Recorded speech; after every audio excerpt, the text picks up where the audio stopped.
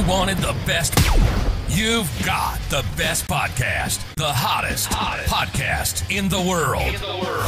The Chris Voss Show, the preeminent podcast with guests so smart you may experience serious brain bleed. Get ready. Strap yourself in. Keep your hands, arms, and legs inside the vehicle at all times, because you're about to go on a monster education roller coaster with your brain. Now, here's your host, Chris Voss. Hi, folks. Chris Voss here from thechrisvossshow.com, thechrisvossshow.com. Hey, we're coming here with another great podcast. We certainly appreciate you guys tuning in. Thanks for being here. We certainly want you to refer the show to your family, friends, and relatives. Get them to go to youtube.com/Chris Voss. Hit the bell notification button. Goodreads.com/Chris Voss. See my books and everything we're reading and reviewing over there. Also, go to all of our groups, Facebook, LinkedIn, Twitter. Join that LinkedIn group newsletter. That thing is killing it over there. There's 132,000 people in that LinkedIn group, and the newsletter is just hotter than hot. So make sure you join. That thing's crazy what's going on. And LinkedIn really is becoming a thing. It's kind of surprising, but I guess, I don't know, everyone's looking for a new job. Maybe that's why. So we're excited to announce my new book is coming out. It's called Beacons of Leadership, Inspiring Lessons of Success in Business and Innovation. It's going to be coming out on October 5th, 2021. And I'm really excited for you to get a chance to read this book. It's filled with a multitude of my insightful stories, lessons, my life, and experiences in leadership and character. I give you some of the secrets from my CEO entrepreneur toolbox that I use to scale my business success, innovate, and build a multitude of companies. I've been a CEO for, 35 years now. We talk about leadership, the importance of leadership, how to become a great leader, and how anyone can become a great leader as well. Or order the book wherever fine books are sold. Anyway, guys, we have an amazing author on the show. He has a new book that just barely came out today. Oh my gosh, March 8th, 2022, hot off the presses. It's probably still steaming, has that beautiful new ink smell that you can get high off of. Ways and Means, Lincoln and his cabinet and the financing of the Civil War. We have Roger Lowenstein on the show with us. He's going to be talking about his amazing new book. This is really cool. Abraham Lincoln is kind of making a comeback, evidently. Lots of books have been written about him. He is a gentleman who has written, I'm assuming he's a gentleman. He seems very fine so far. He has written numerous critically acclaimed books, including the New York Times bestsellers, Buffett, When Genius Failed, and The End of Wall Street. He has 3 children and lives with his wife, Judy Slovin, in Cambridge, Massachusetts, and Tenants Harbor, Maine. Welcome to the show, Roger. How are you? Chris, I'm great. I'm just smelling that new ink smell and trying not to get too high off it, but I'm great. Isn't that great when you open up that box of your first books and you get to touch them? It's like a new car. And you're the author of 7 books, correct? That's right. Awesome sauce. The first 4 or 5 were all contemporary financial books, sort of financial thrillers, and the last few have been historic. Nice. And this one obviously goes back to the 19th century.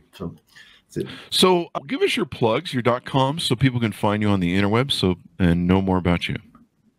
So RogerLowenstein.com and Roger Lowenstein at Substack.com, and Twitter at Roger Lowenstein. That's a tough one. So there you go. Is the Substack one of those ones where people can subscribe to your newsletter?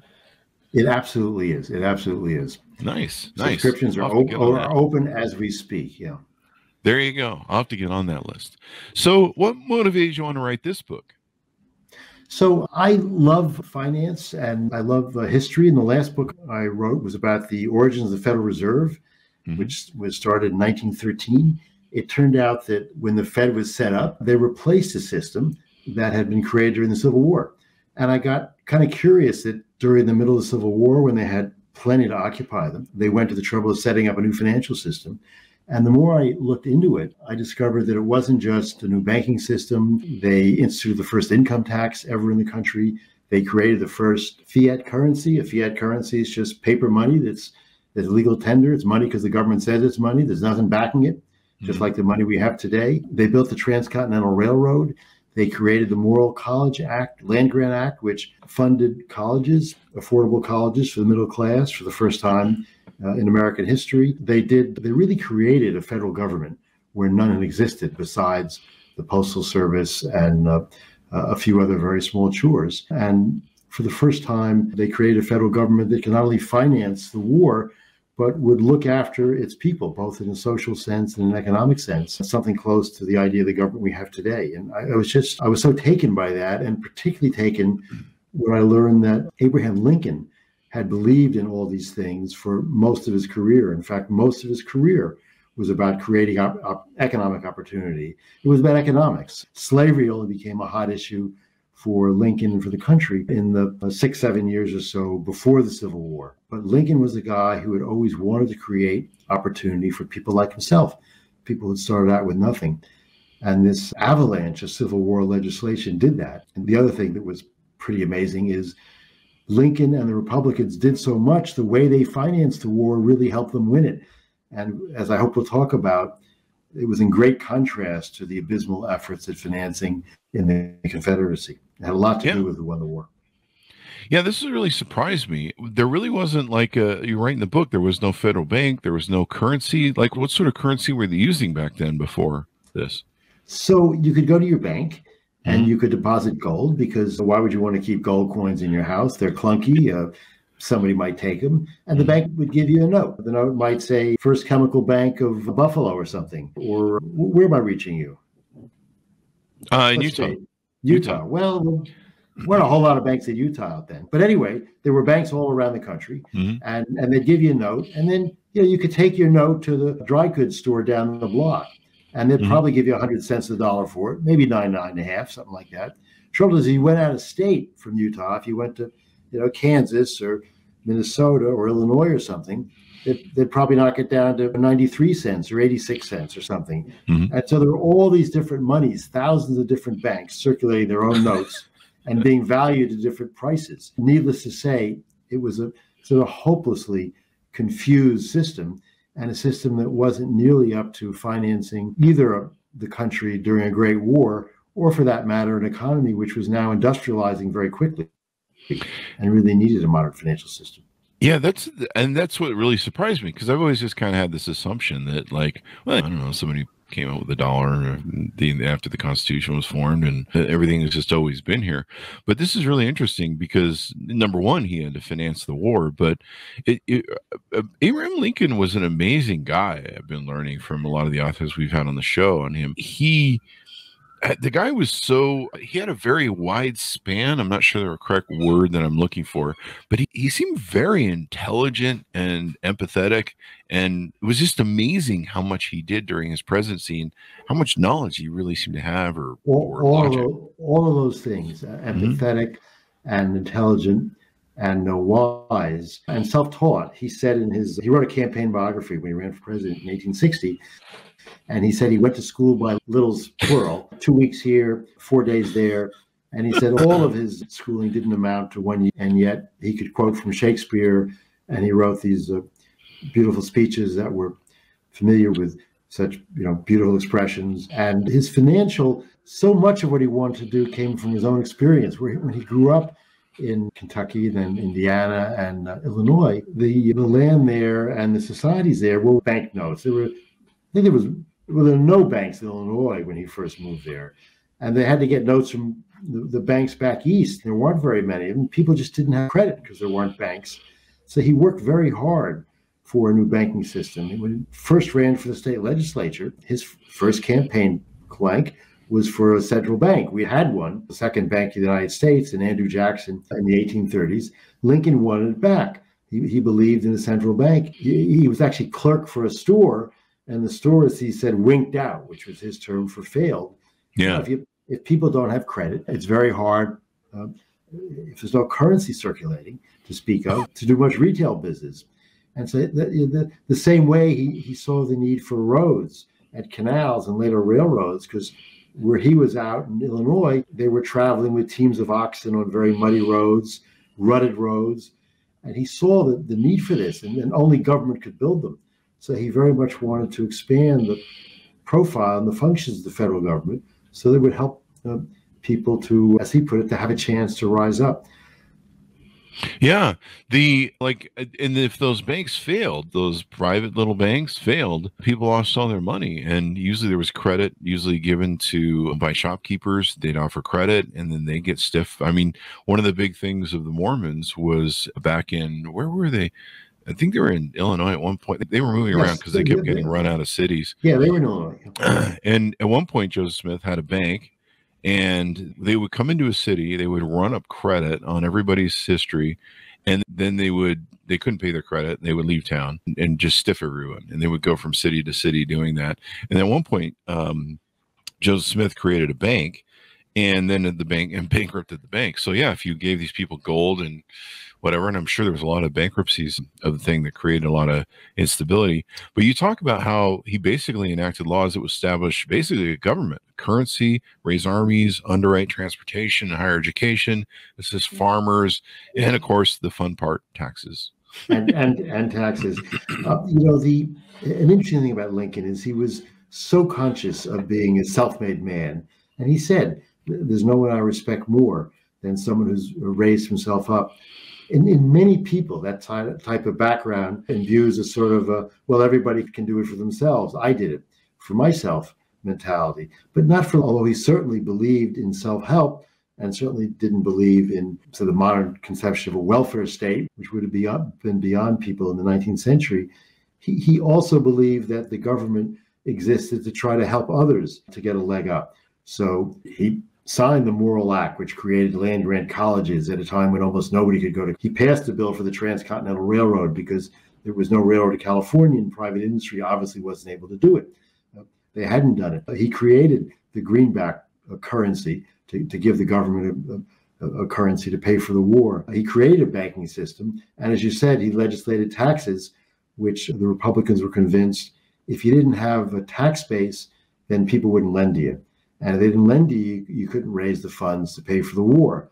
And that was a seminal difference between North and South. The South, after all, had seceded because they didn't want a federal government telling them what to do. Didn't want a federal government interfering with slavery. Didn't want a federal government interfering, building roads. It was in their constitution that the new government of the Confederacy couldn't build roads or couldn't have a protective tariff or do a lot of the things that the North was doing. And they certainly didn't succumb to federal in the new Confederacy taxes. And as a result, only one side of this war was well-financed. Lincoln said early on in the war, the side with the most resources is the side that will win. He saw that. The Confederacy saw it too, but not to the end. One Treasury official actually said they fought with terrific bravery, the Confederates, but one official said towards the end, we weren't whipped in the field, we were whipped in the Treasury Department. We had radio host Tom Hartman on the show, who wrote a book about oligarchies, and he said that part of the start of the Civil War was the oligarchies, the very richest slave owners and landowners in the South, were the ones who really wanted the war to go on and secede from the Union. So is that true, what they were trying to do? They didn't want the oversight of the government getting in their business? It's absolutely true that it was I call it in the book, a revolution from above. Only one state, Texas, had a referendum for secession, and that was because Sam Houston insisted on it. The others didn't dare because they knew that if it was put to a popular vote, the people wouldn't approve of secession. Why? Wow. Because the main, some democracy, the main interest in secession was to protect the institution of slavery. Well, 3/4 of the white folks in the South didn't own any slaves. And the vast majority either owned none or maybe one or two. The large slaveholders were a very small proportion. So why would anybody else want to secede? This was a rebellion on behalf of the very rich. And there's a very interesting comment from the governor of Georgia, Joseph Brown, at that time. And what he said was, slavery is the poor man's best government. Slavery is the poor man's best government. What he meant was, you don't need government to do all these things for you, to help send you to college, to create a tax base, to build railroads, create an agriculture department to help farmers like in the North. You don't need government for any of that. The best government is slavery. And what he meant by that, he was trying to convince the poor whites, because he said it was the poor man's best government. He was trying to convince poor whites that if they lived in a slave society, and were superior to the plight of enslaved African Americans, that'd be the best government for them. Mm-hmm. They were trying to basically hose poor folks into thinking that the rich planters had their interests at heart. Wow, that's just amazing. Because I've had people tell me all sorts of stuff about why the Civil War started, and I'm like, no, I'm pretty sure it was about slavery. So one of the things he does, he issues bonds. And did they finance the? Because I heard the numbers in the war recently on to run that war, and it was astounding the amount of money. Did they sell the bonds to other countries, and that's what they were using? Was that the first time the America used bonding to raise funds? So in the beginning, Salmon Chase, the Secretary of the Treasury, wanted to finance the war the way other wars had mostly been financed, which was to go to bankers. And today, when we think of bankers or banks, we think of vast institutions with these marble or stone columns outside. We think of hundreds of thousands of employees. But back then, bankers were entrepreneurial. They had very few employees. Most of the capital they were lending was actually the capital of the owner and a few partners. They were personal, and they were much smaller. And it quickly became apparent that the scale of this war was vastly too big for a collection of private banks in New York and Philadelphia and Boston, which were the banking centers, to fund them. But Chase, with great difficulty, got the banks to loan $50 million to him, which was a vast sum back then. Wow. It was basically equal to the pre-war budget of the United States. And he insisted that it be in gold. Chase was a real stickler. He didn't want any of this paper. And the banks were saying, take our notes. We can keep the gold in our vaults. We can use it to make more notes, and we'll have much more circulating if you let us keep the gold. Chase said, no way. I want the gold coin. And the banks cobbled together the $50 million, and they had a celebratory dinner at the Willard Hotel in Washington with Chase and representatives of the banks. And the leading banker got up and said, Mr. Secretary, I hope you're satisfied with this $50 million. We really struggled to get it, and we really think this should do it for you to finance the war. So I have to tell you that before they were done, Chase would spend 60 times that amount. Holy moly. And that was a lot of money back then. It was a lot of money back then. Yeah. So it became obvious that he would have to sell bonds. Mm-hmm. And he found this Philadelphia banker, Jay Cook, who was outside the established bankers. And Cook telling him, look, you don't need to go to the banks, to the J.P. Morgans of that day. J.P. Morgan hadn't been founded yet. If you let me, I'll go throughout the country. I'll go to courthouses and post offices and little banks, and I'll find agents, and I'll sell them to average people. And this appealed to Chase, who was a populist. This appealed to him very much. Of course, Cook was self-interested because he wanted an exclusive franchise, which Chase gave him. But what Cook did really was to unlock to save millions of Americans in the North. It was the first time they'd been investing en masse. It was really the beginning of investment banking, where you pool together savings of millions of Americans. And it just gave the North, the Union, a decisive advantage because the money kept flowing through. And to answer the other part of your question, they did go overseas. In the beginning, they really got the culture. The British and the Germans and the French said, we hear what kind of money you're trying to raise. We think you're crazy. The Confederacy looks like they may win this war anyway. Oh, wow. And so for a long time, the financing was wholly or virtually wholly domestic. Towards the end, there began to be more overseas financing, but still the bulk of it always came from within the United States and within the North, although by the end of the war, some of the conquered areas, the Confederacy, they sold a lot of bonds in Norfolk, Virginia, which by then was under Union hands.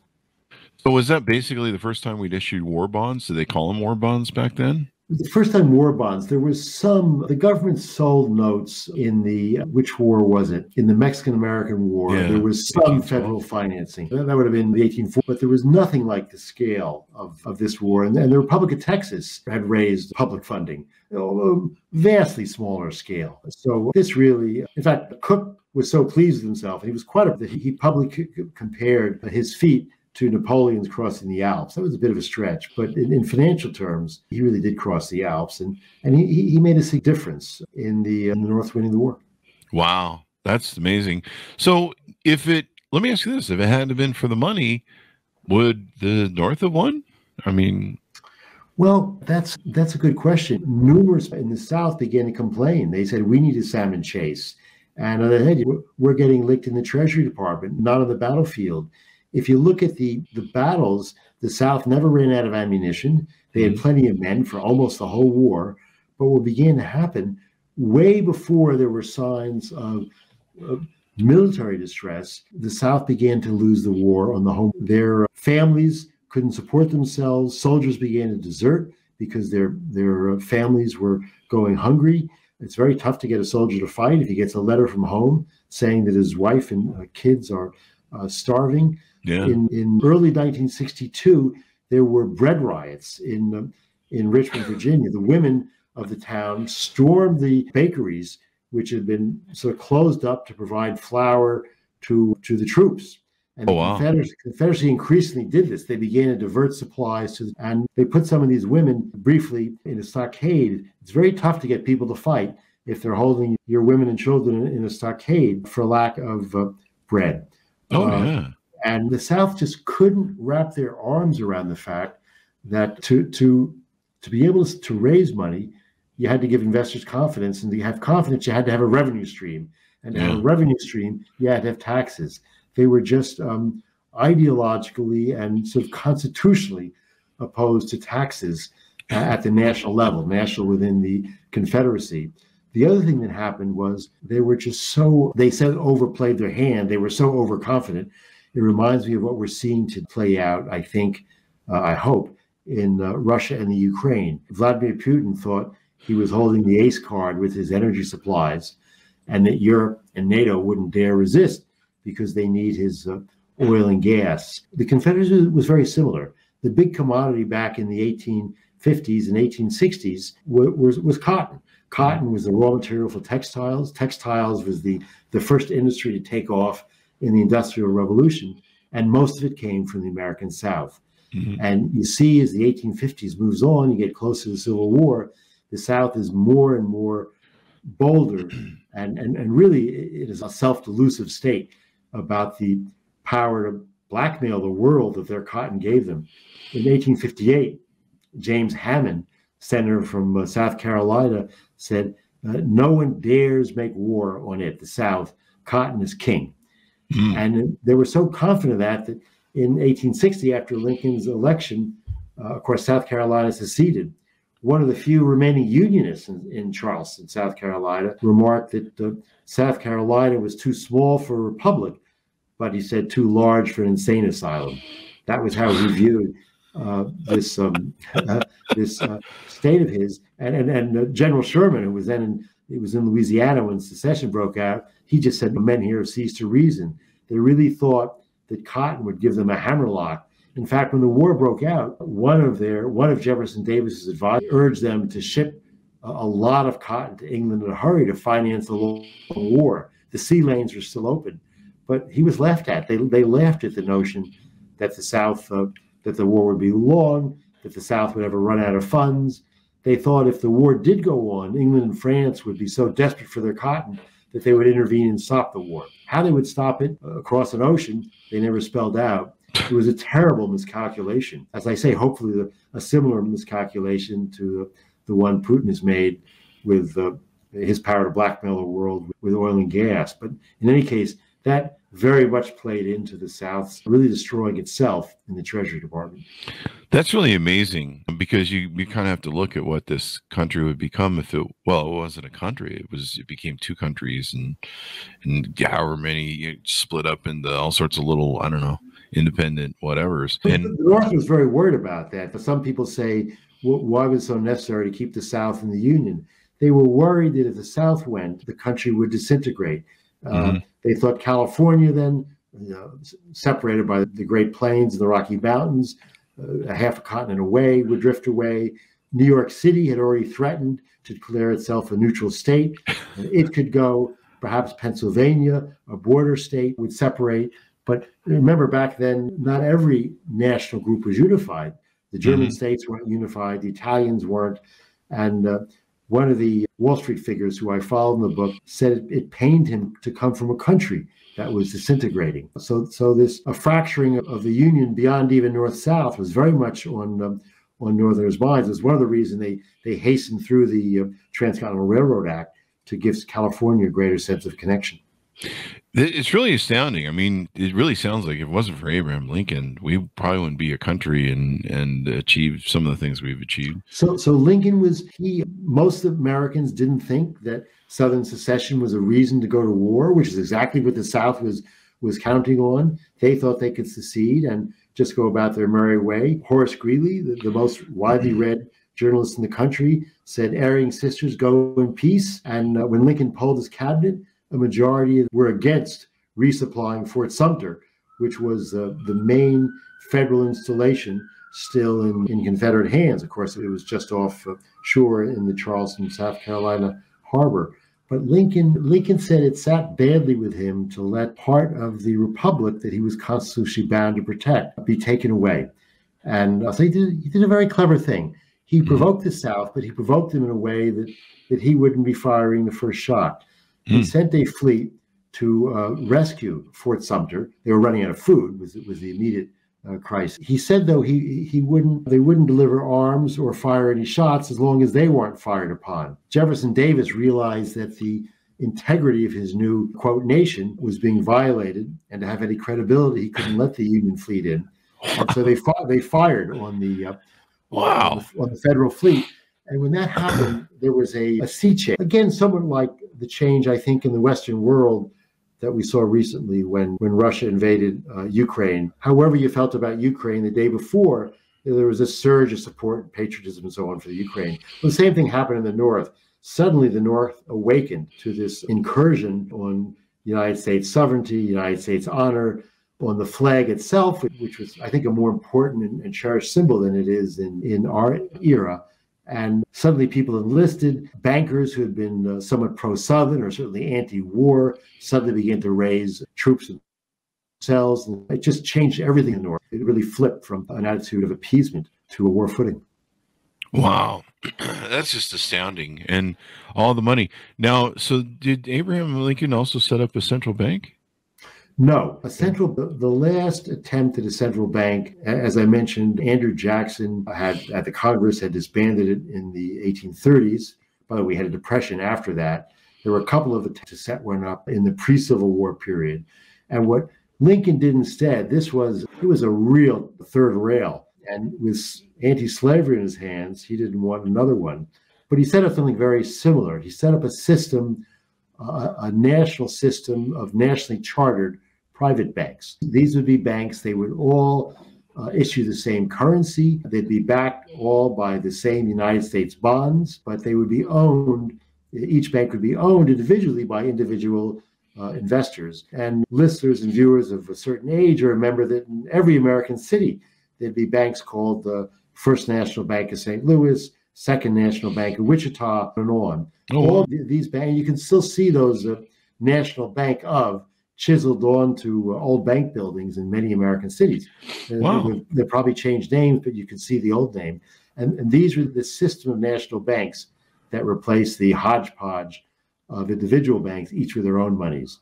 That's amazing. I did not know that. Yes, it was quite, people scoffed at the idea of setting up a banking system, national banking system, was quite complicated in the middle of a war. After all, didn't the Union and Lincoln have enough to do? But Lincoln was quite adamant that the economy of the country had to continue to modernize, continue to grow. During the war, he was very proud of that. In his annual addresses, he would make note of all the new mines that had been opened up in the West, the flood of immigrants coming to the country, which is very important because they were able to replace the people who went off to war and keep the farms and factories running. He was very cognizant of the need to keep the economy growing. In fact, after a short recession at the beginning of the war, it did, and it was again one of the reasons that gave the North such an advantage over the South, whose economy was slowly disintegrating.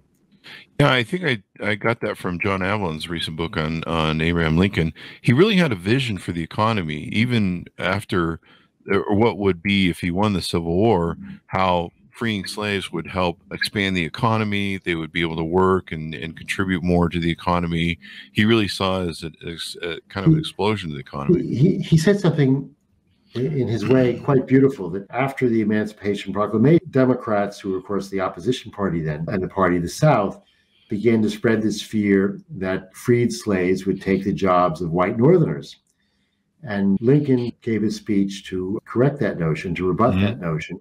And so now he was going further than just being anti-slavery. He was speaking up for the freedom and the right to work of freed slaves. And he said, it is feared that blacks will spread throughout the land. And he said, but they are in fact already in the land. And he was telling white America, they're here. They've been here for hundreds of years, and they're here. And they're not going to, and then he went on to say they're not going to be more numerous when they're freed than when they're enslaved. He also said to Southerners, he famously did not, he wanted a quick restoration and reintegration of South and the North. I think he believed that economic recovery would be a healing solvent for Northerners and Southerners. He didn't want an era of retribution. And he said, I don't want to harm, this is after the war, and he was saying this to a Southerner in a letter in the brief time that remained him. He said, I don't want to harm on any head. I don't want to harm a hair on any head. I want Southerners back in their farms and shops. And he had this vision that when Northerners and Southerners began to trade with each other, do business with each other, that would heal the country as well as that. Did him establishing all this stuff, I mean, basically building a government at the time, was that a big selling point for people to believe in him and stick with him in the war? Was that something that the populace was like, yeah, this sounds like a good idea, let's do more of this? Well, it was particularly a selling point. He became president. The Republicans nominated, Lincoln there was no doubt that he was anti-slavery, but anti-slavery was very controversial. Remember, the Republicans ran an anti-slavery candidate, Fremont, in 1856, and he got beaten very bad. As Horace Greeley said in 1860, the public will only swallow a little anti-slavery. Sort of like some Democrat now might say, well, to Joe Biden, well, the public's only going to swallow a little Build Back Better. And Greeley and other Republicans said we should stress other things that we're going to be doing, such as a Homestead Act to give acres to farmers, such as a Transcontinental Railroad, such as the College Act. And they stressed that particularly in the border states where anti-slavery was not particularly a popular position. And of course, Lincoln squeaked through because there were 4 candidates and it was a divided election. He won no votes in the South, not few votes, 0 votes in the South. Once the war began, these issues were quite popular. The greenbacks were very popular because it gave people money in their wallet. People thought the people who created the greenback were afraid that the average citizen wouldn't want them because they weren't backed by gold, and they were afraid that people would say, "Why should I carry these?" In fact, people loved being able to carry money around. It was a lot easier than having to carry gold coins around. And informally, they began to call them Lincoln dollars. There were no Jefferson Davis dollars, but there were, and of course the North was very patriotic and very involved in the war effort, and that drew them to Lincoln too. The toughest issue in terms of public support was the Emancipation Proclamation. Lincoln was very afraid it was going to cost him votes, and after it was announced in September of 1862, and in the fall elections in October and November, the Republicans did lose votes. But of course, Lincoln went ahead with it anyway. But that was even in the North, and even when we were fighting the Civil War, I say we, but when the Union was fighting the Civil War against a slave nation, anti-slavery was still controversial among a fairly wide swath of the Northern public. Oh, what a astounding thing. It's just, you think about the if, ands, or buts if they hadn't done that. Has anyone sat down and looked at what that war cost and figured out what today's dollars might be? Did you do that in the book at all? Well, it cost about $3 billion. In today's money? Well, no, in the money back their then, money?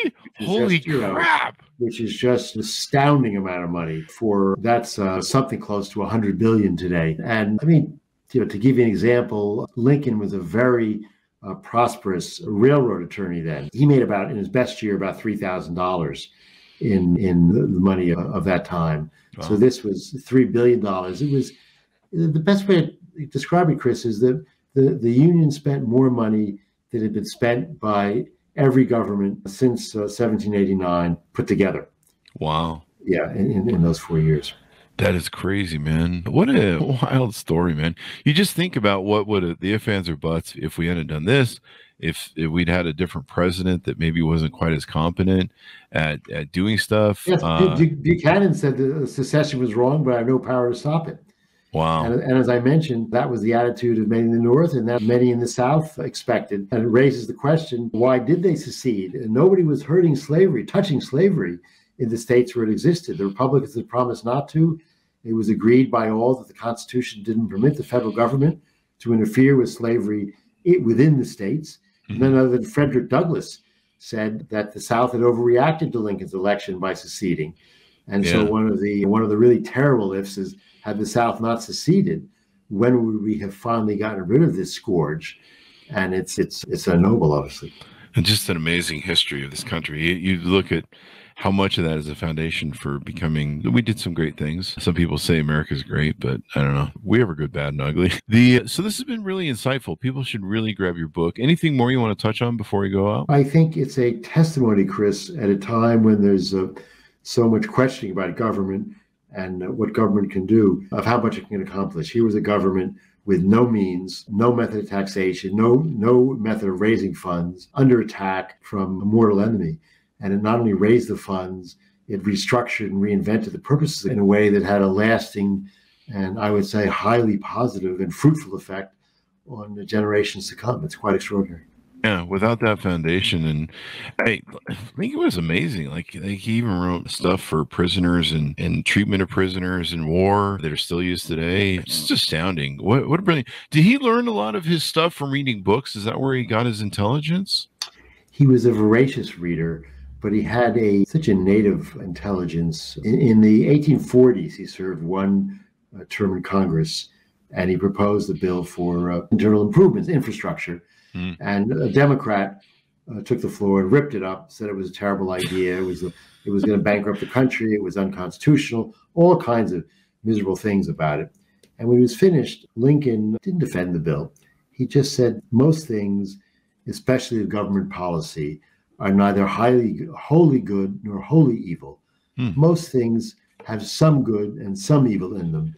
And we're just trying to find things that have more good than evil. And it was that basic and I think innate humility that endeared him to people. Yeah. What an amazing story. So give us your plugs one more time so we can find you on the interwebs, please. Yeah, RogerLowenstein.com and RogerLowenstein@Substack.com. And I tweet at Roger Lowenstein. There you go. Thank you very much for coming on the show, Roger. We really appreciate it. Chris, it was a real pleasure. And obviously Ways and Means is on sale at all the usual suspects. There you go, guys. It just came out today, so you can still grab it, so you can read it first and tell your book club you beat them to it. Ways and Means, Lincoln and His Cabinet and the Financing of the Civil War, and grab Roger's other books as well. I'm always interested in money, central banks, and how everything works, so be sure to check that out as well. Go to youtube.com/Chris Voss, hit the bell notification button, go to goodreads.com/Chris Voss, and all of our groups on Facebook, LinkedIn, Twitter, especially on LinkedIn. Thanks for coming by. We certainly appreciate it. Be good to each other, stay safe, and we'll see you guys next time.